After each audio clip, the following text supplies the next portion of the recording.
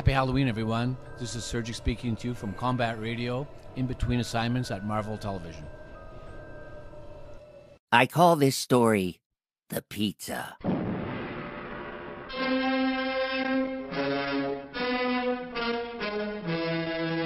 Once upon a midnight creepy, while I pizza pondered deeply, drooling over pepperoni, Italian sausage, and bologna.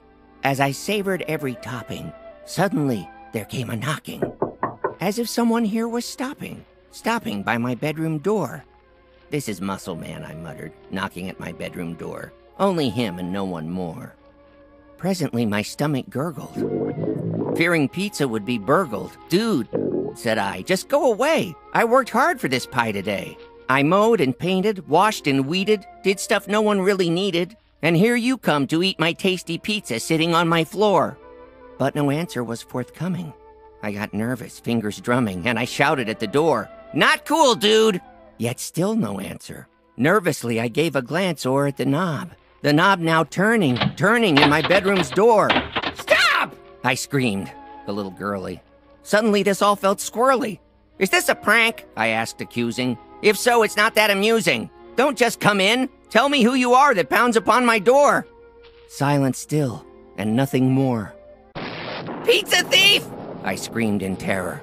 "But you see, you've made an error. For the pizza I've just eaten sitting here upon my floor. I just had the final slice. Your time is wasted, so be nice, and go away without another knock upon my bedroom door." Lest somehow my pie be seen, I shoved it neath my trampoline, safe from strangers at my door.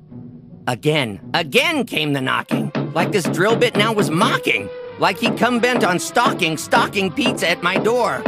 I grew bold, my anger rising, for my pizza appetizing waited neath my trampoline, patient on my bedroom floor. "Jerk," I said, "that's it, I'm coming," and I opened up my door.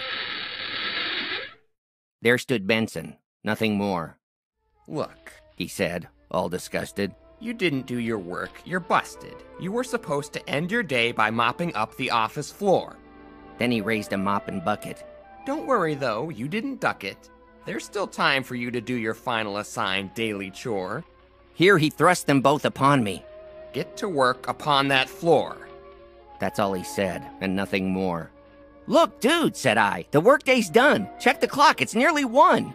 Tomorrow morn I'll do the floor, then I'll complete my final chore." Said he, "I'm sorry you're so tired. Do it now, or else you're fired!" And again he thrust the bucket and the mop to clean the floor. So I stepped outside and took them, shutting up my bedroom door, then headed off to clean the floor.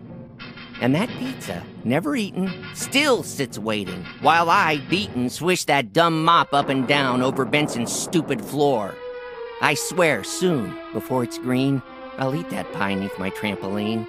From now on, when I have pizza and someone knocks upon my door, I'll remember this foul night when Benson came about the floor. And I'll answer, nevermore.